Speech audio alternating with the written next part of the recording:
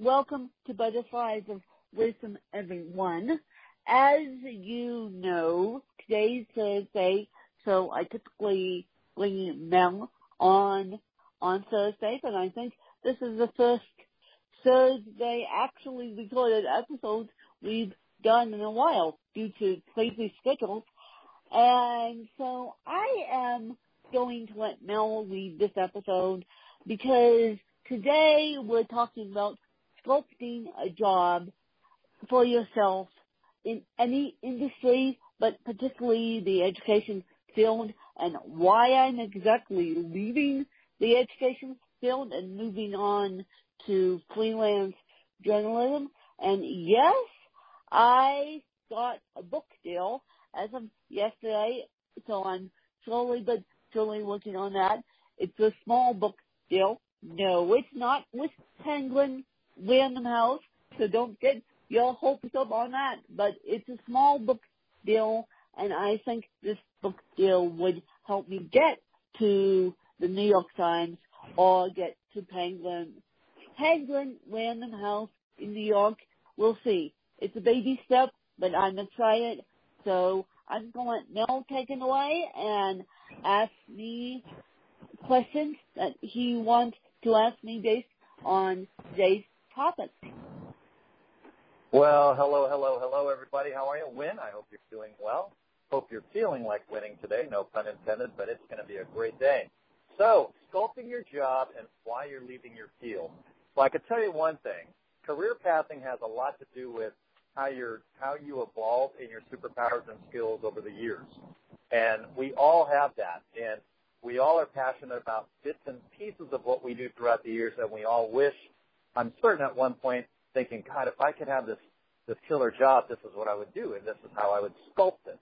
Okay? So mine as a coach started out 33 years ago as a personal trainer. Now I've evolved into a high-level wellness coach for people over 40 who want lasting results. And, you know, that encompasses everything. So for you, when did you start seeing those bits and pieces, and when did you start gathering them in your mind and in your heart? You're thinking, okay, this is how my ideal job would be. Well, I lost my job in 2009.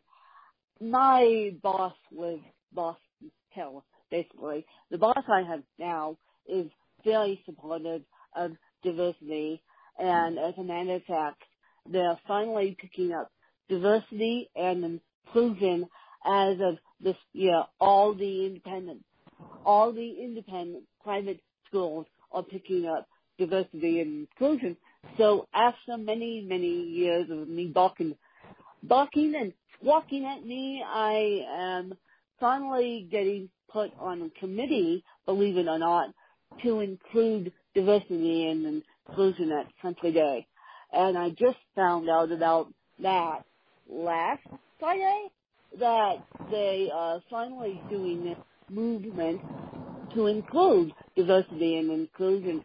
And diversity is not only for the handicapped, it's for the Latino population, it's for the not so wealthy families, it's for people on scholarships that are looking to go to private schools all across the country because, as you guys know, private schools are expensive, and Mel knows this because he's sending his two sons to a Catholic private school in Sacramento, California.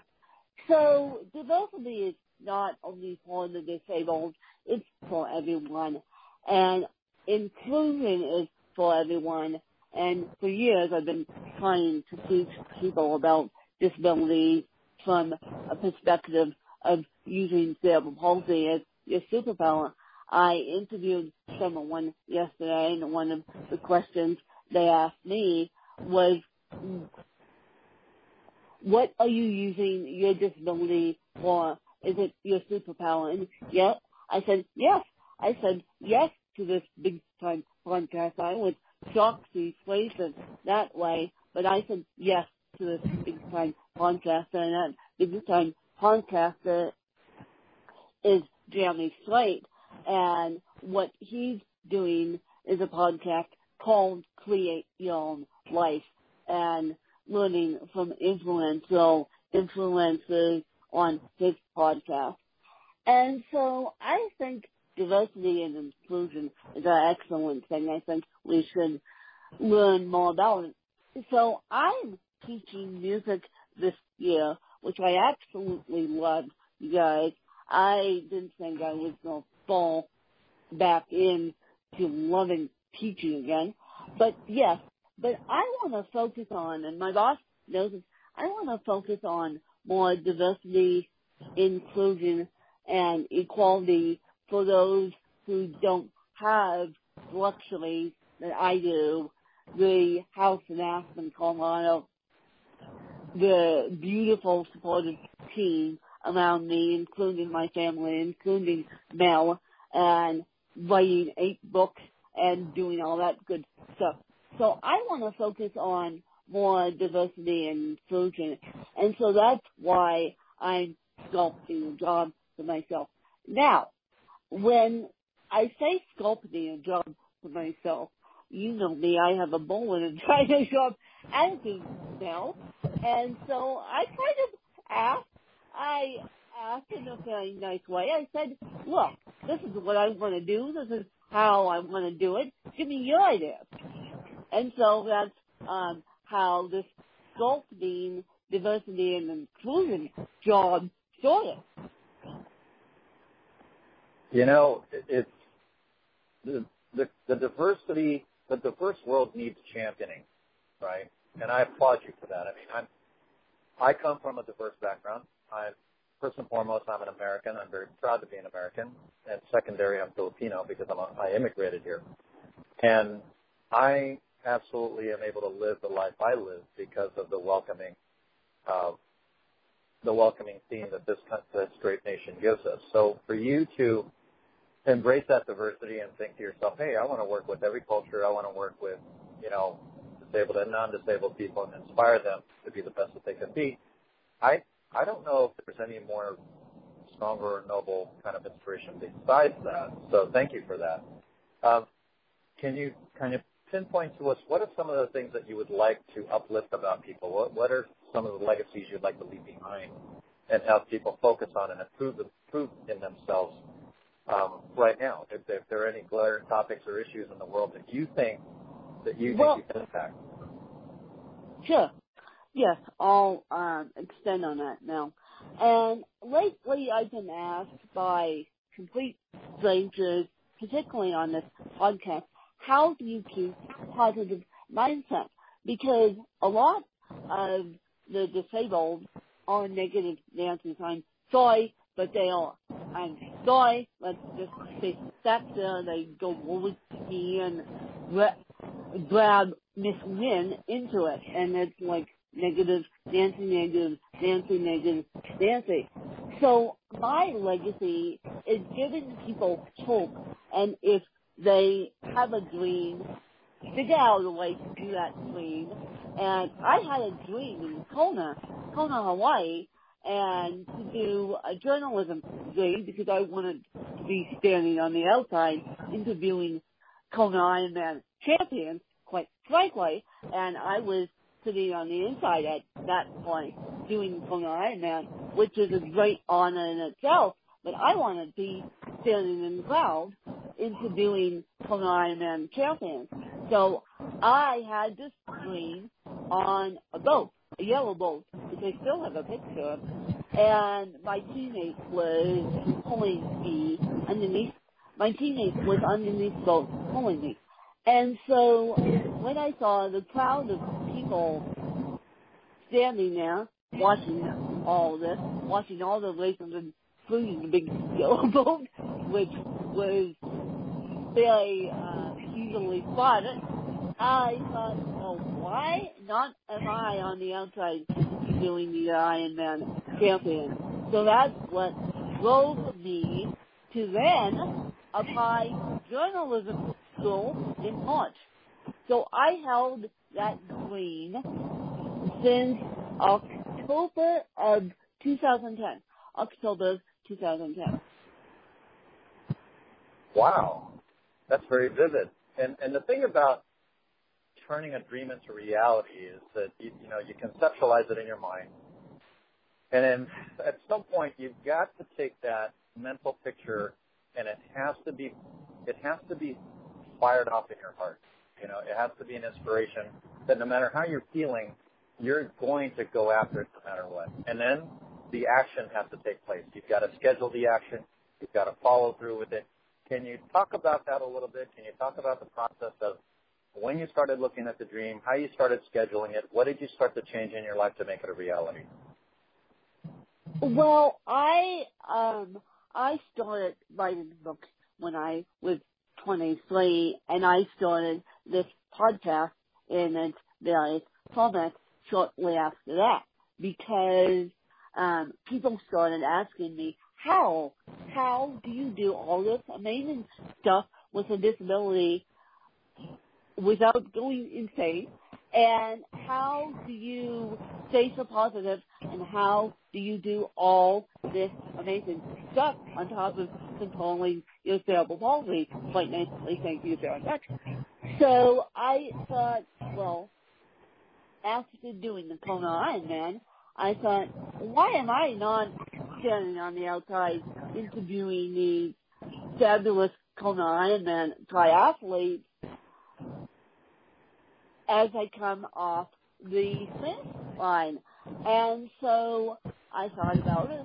I didn't tell anyone this until March of 2017. I actually didn't tell my dad until the letter arrived that I got in the Academy of Arts.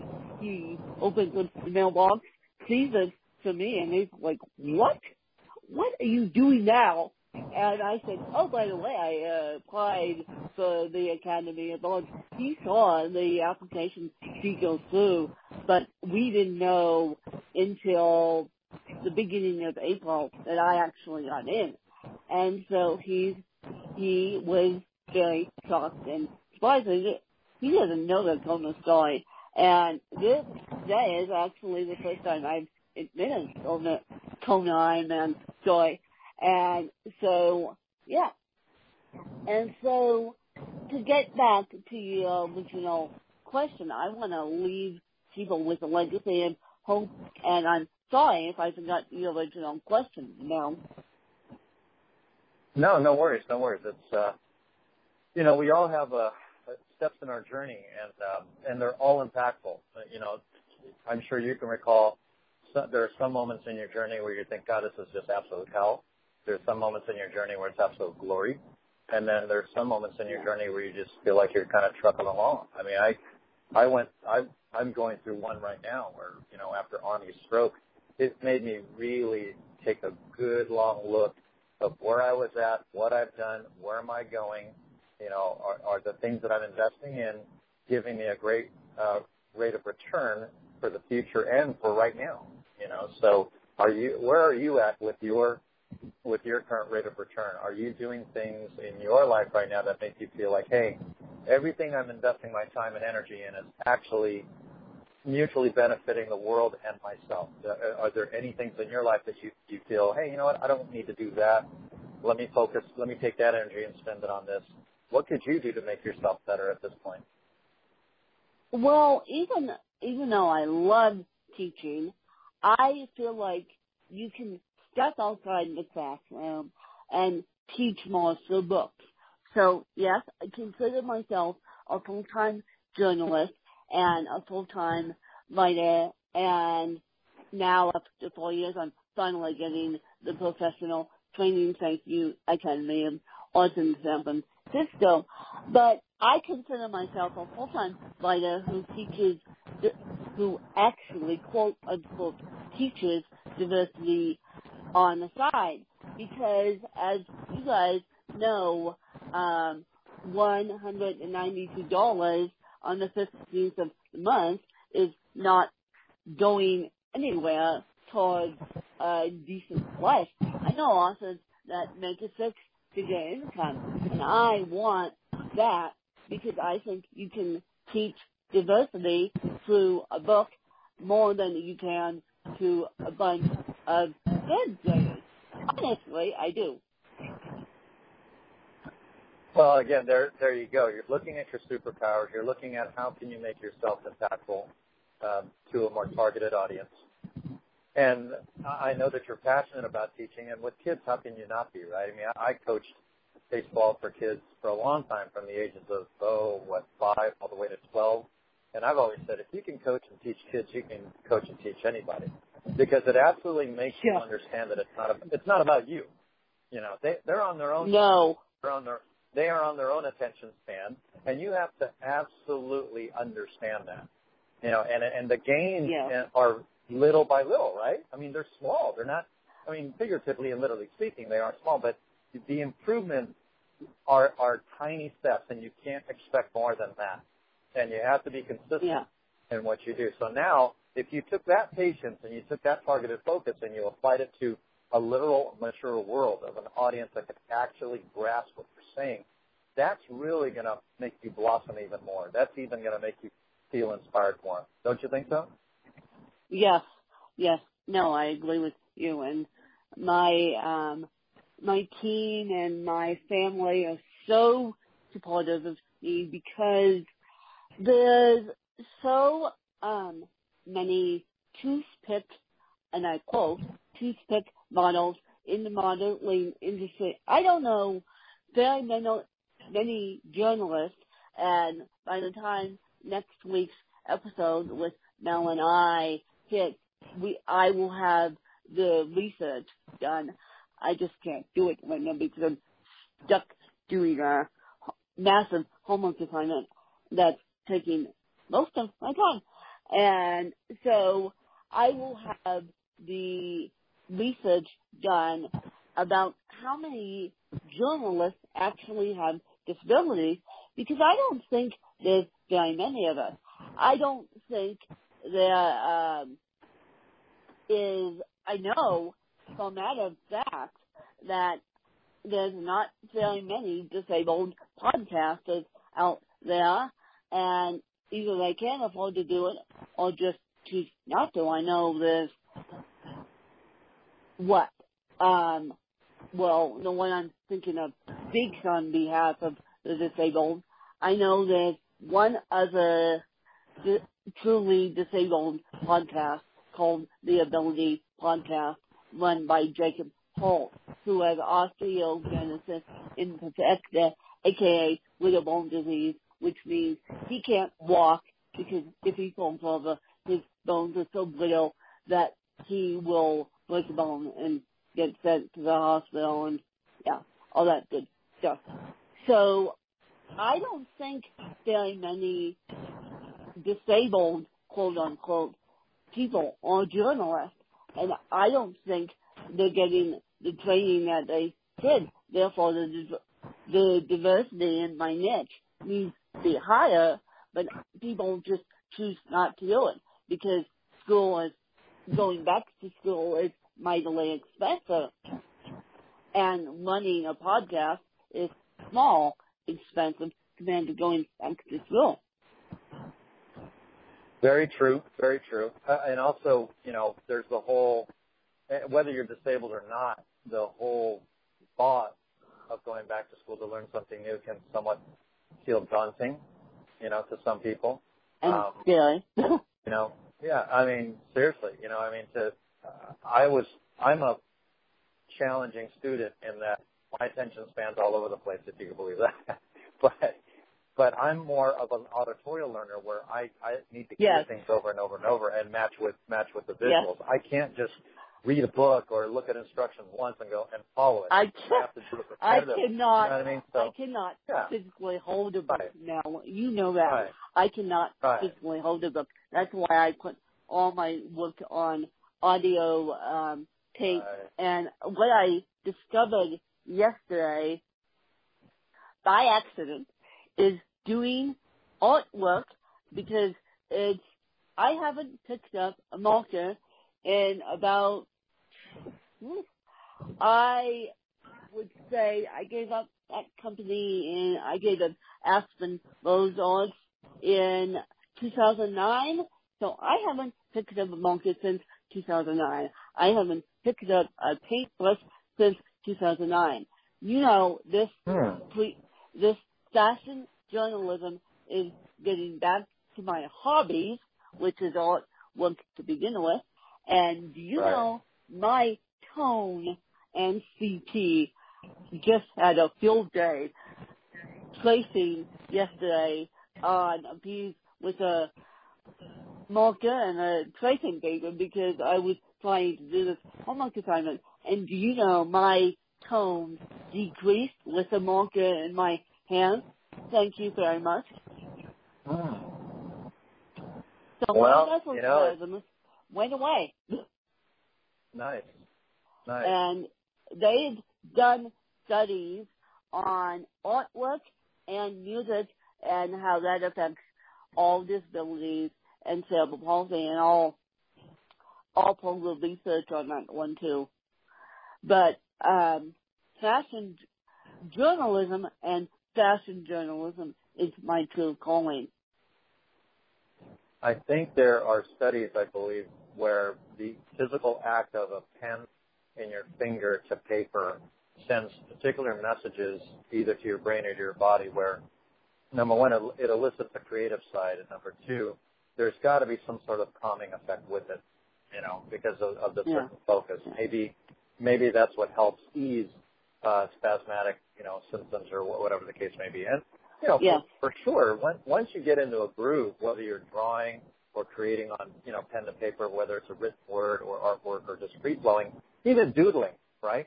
Think about it. When you're doodling, what does that do? It really takes, it's a real connection to it, right? There's a physical and emotional connection to it. And if anything, a mental distraction, because you shut down all that mental chatter in your head because all you're doing is you're creating. You can do a doodle of circle after circle after circle after circle, either one on top of another or overlapping, like as an event diagram, and it would be very relaxing. It would be very very appealing to you. So I could totally relate to that. It's everybody has a different therapeutic mechanism.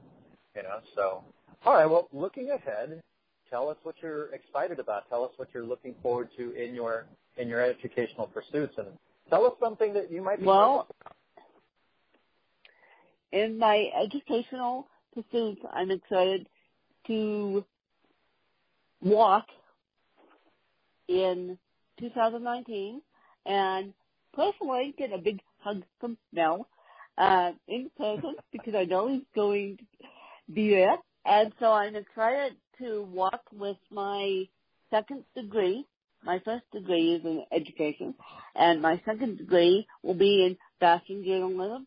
So that's why I'm a little bit under the rock and not communicating as much as I should with you guys, because I'm really, really, really concentrating on my second degree, because this is going to be my final degree. No more degrees after this. And so what I'm nervous about, honestly, is how the journalism field is going to accept me. Honestly, because I'm not the most quiet mouse in the room, and I'm certainly not the most. I walk with a walker, walk in the exo, walk on a daily basis, walk with orthotics, and I sound funny due to my cerebral palsy. That's how I explain it to kids. I sound funny with my speech impediment and my slight stutter, and which I'm slowly getting rid of. So my biggest fear is how the journalism community is going to accept me once I become a professional journalist. I gotta enlighten you on something. First and foremost, there needs to be no acceptance at all. Number two, at the end of the day, it comes down to the value that you add to your audience on a regular basis without fear. As a person who has recorded more than 300 Facebook Live videos and recorded videos and have done countless topics, deep dives and whatnot, there are times when I think, oh my God, this really sucks, and there's times I think, oh my God, that was brilliant. And conversely, the reaction is the other way. the things that I feel I didn't do well on are the most well received by the audience. And the things I thought I was brilliant at are the least received. So as far as acceptance, I can tell you the best thing you can do for yourself is just without fear, be your brilliance and don't deny us of your brilliance. If there is one person that you're going to impact, then it was worth it. You know, don't be afraid of that, my friend. You know, it's bull in a china shop. Hey, if anything, they're not going to miss you for sure, right? They go, oh, here she comes. You know, whatever way you want to look at it, I think it's pretty awesome. You know, super. Well, as you guys know, what is today? Thursday. New York Fashion Week is actually going on this week, so we're all excited about that in my classes. And I've been seeing videos of New York Fashion Week and watching all the New York Fashion Weeks, and I hope to be a journalist at New York Fashion Week. I know the Academy of Arts has their own Fashion Week, which all the journalism students, I have to make this clear, but all the journalism students are supposedly invited to. So I might be traveling more than Mel would like out to San Francisco. I might be traveling back and forth to New York and to San Francisco just for my work, and that we'll see what happens. But I hope to be a disabled journalist at New York Fashion Week one of these days. I have no doubt that you will. I think that's pretty awesome. I'd love to go with you sometime, as a matter of fact. Well, yeah. But, and you I think it'd be a lot of fun. I totally love fashion. Are you kidding? Any chance to get dressed up? Oh yeah, absolutely. Yeah. And then we have another project, you guys, Wisdom of Style, which was originally Wisdom of Fashion, coming out May, if I can get my act together, it's reappearing May 22nd, 2018, which 2019, sorry, not 2018. And so if Wynn can get her act together, that's reappearing in your podcast feed, because that will be part of my portfolio, and so will this podcast, Butterflies of Wisdom. And I just applied to be a disabled journalist as of today. Someone has given me that lead, so I'm really excited about that. And so, sculpting a job for myself, I just asked, and I told them flat out I'm going to stay in my job until I'm 33 years old and then become a full-time writer. That way I don't have to go out on my own, get the degree, eliminate so much stress, because if you're going back to school, you need the steady paycheck. I've decided not to quit my job at the age of 30 because the studying paycheck is helping me pay for school and helping me pay my loans, and more importantly, helping me pay for art supplies, which are a little expensive. Let's just put it that way. No student discount on art supplies. So that's what I've decided to do. And so, Mel, what's your last question for me? You know, whenever I look at something new that I'm going to do, or if there's going to be a major shift that I'm going to make in my career or my life, I look at the things that are going to be the most fun. Because if it's not fun, why do it? So what would you consider are the funnest things that you're looking forward to learning and doing, or just enjoying about this new pursuit you're doing? What turns you on the most? Well, that just makes you smile. I am, even though I'm not going to be a fashion designer, I'm excited to look at sketches, and I'm excited to look at lookbooks and see if I'm excited to draw, which is one of the components of, I'm not excited to take notes. So I'm not excited to take notes. I'm excited for the artistic aspect of it because I have been an artist all my life. I mean, I almost became an artist instead of going into education. My God, I developed my first company right on my back in a hospital bed, but I almost switched my career path back then in 2009 to go straight into art and the arts and journalism and fashion design more primarily to help the disabled. And looking back on it, I wish I did that. And so I'm excited to see the artistic end of it because these up and coming designers are the leading edge. And here's a fact for you guys. Do you know that they now have a woman, Maria Grassi, leading the House of Dior? Do you know this is the first woman in history to lead the House of Dior? That's incredible. And the House of Dior is no small thing. That's a major powerhouse. No small powerhouse. So now I see a lot of women designers coming up. So that's why I am excited to see the design aspect of fashion journalism. Although I'm not excited to take notes, though, but I'll figure out the notes along the way. But I'm excited to see what these new up-and-coming women come up with, because I'm all about women power, you guys. You know that. I'm all about diversity and women power.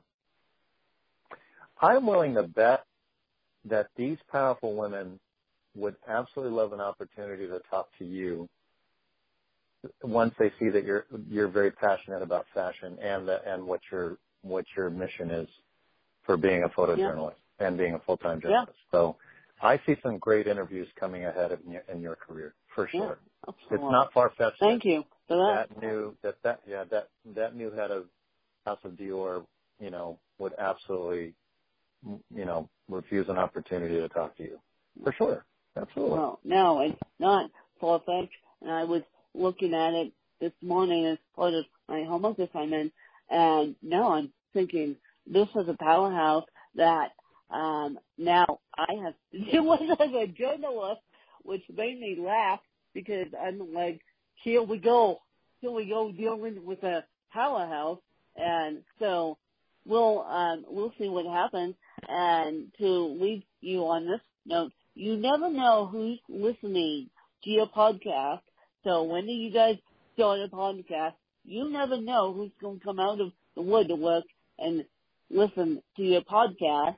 And so just be careful of what you wish for on the podcast, because I manifested things on this podcast with journalists on this podcast who are in the fashion industry, and this journalist still supports me, and she has a podcast of her own, and I manifested. I said, one day I'm going back to school for journalism, and she goes, you do it, and she is behind the scenes, and she's still supporting me, and we talk on the occasion, and she is, so you never know who's listening to your podcast, and she has a wonderful podcast called The Spirit of 608, all about ethical fashion and up-and-coming ethical fashion designers, which I love. I'm using it as part of my homework, and her name is Lauren Sanderson, and she was a fashion journalist in the San Francisco area for many, many, many, many years. Finally moved back east, and now is a freelance journalist and a podcaster. and she was getting sick of doing interviews not on the stuff she loves. So as Mel said, why not enjoy your work? Absolutely. You're so right in that. You never know who's listening, because there's always someone watching. There's always somebody listening. And even if they're just in the background and they don't really comment on anything, or they don't reach out to you, it doesn't mean that you don't have an audience, for sure. I mean, I get that a lot, just about every day. Someone will ping me, and I'll get my regular people that ping me on my posts and stuff. But every once in a while, someone will come forward and say, hey, that really meant a lot to me, or that really resonated with me, or worse yet, I took a 2-week break off from posting anything. I know you And did. after about a week, people were coming out of the woodwork saying, where are you? Yeah. People I've never even heard of. Like, what did. happened to you? And I know you all did. this. And Yeah. nothing happened to me. I'm still here. I'm just taking a mental break, and thank you for making me feel important. But, I'll be back soon. Your life will go on. Don't worry. Yeah, that's why I'm kind of not posting on Facebook right now. I mean, right. because I'm so focused on this journalism thing. But as soon as I get to second semester, you guys are going to hear a lot more from me. Second semester is next semester, so I'm lining up second semester as of Monday and Tuesday, so you guys will hear a lot more from me. I'm sorry that I followed underneath a textbook, but I knew that was going to happen. Knowing me, I'm a conscientious student, so I appreciate you guys. I appreciate my team sticking around, and I definitely appreciate my family, and definitely appreciate Mel sticking around while we go through this journey together. But we will make it. I know we will. And you guys will probably see me at New York Fashion Week, and we'll see what happens. That sounds terrific, and thank you so much for being so candid with these questions that I've asked you. And like I said, greater things are ahead of you, because you've opened up some new doors for yourself. So I wish you all the best, my friend. Well, with you all. Thank you, and you guys will hear this episode later today. It's Thursday, so my episode will come out on Thursday. I have a bunch of men in the can that I need to put up, so you guys will hear all my episodes on today, which is Thursday, including this one. So please give me feedback, or give Mel feedback on this episode, and please share this episode out to make the community of butterflies of wisdom bigger and better and stronger, because butterflies are strong, and I'll leave it at that. And we appreciate you guys, and we'll be back next week. Mel and I will be back more next week when I have a better grasp of what's going on. But I will keep you guys steadily updated. Bye, you guys. Thank you. Thank you. Take care.